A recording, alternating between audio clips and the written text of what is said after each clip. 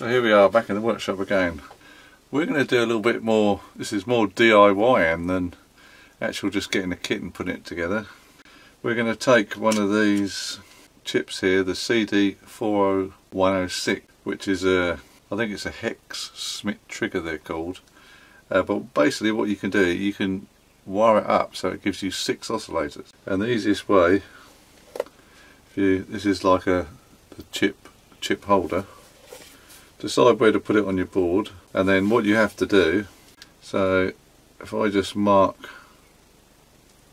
up there, and then what I normally do is just get a Stanley knife and just make sure, just do a nice big cut down there, and then it's so this side and this side there's no continuity, so they're not, so they end up as like 2 separate tracks. So I'm going to do that, and then I'm going to solder the little chip holder in.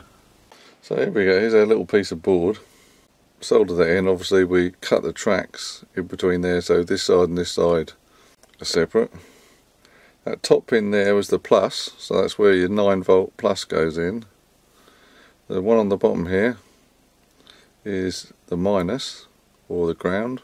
The first oscillator I've used is between pins 1 and 2.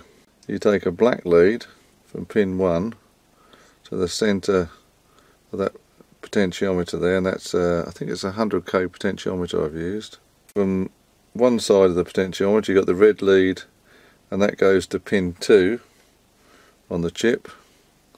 And then I've got I think I used a 10 microfarad, and that again goes from pin 1 on the positive side. You can see there's a stripe down here, that's the negative side, and the negative side of the capacitor goes to the ground rail, or pin 7 on the chip. And that's all you need to do to make an oscillator. And we can make 6 oscillators from this chip using the same idea. What we can do is vary the value of the capacitors to get different ranges of oscillation. I'll pad it up, and I'll just turn up my little amp, and then I'll turn the potentiometer and you'll see what happens.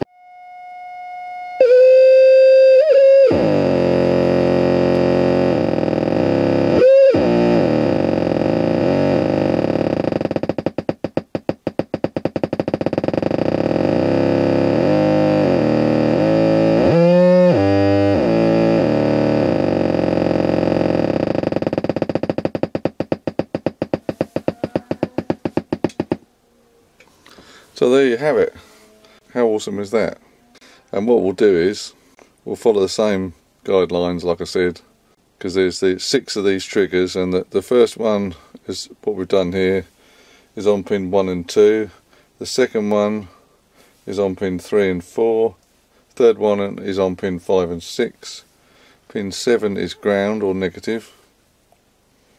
And at the top here, pin 14 is your power supply or your plus rail. 12 and 13 are another trigger or oscillator.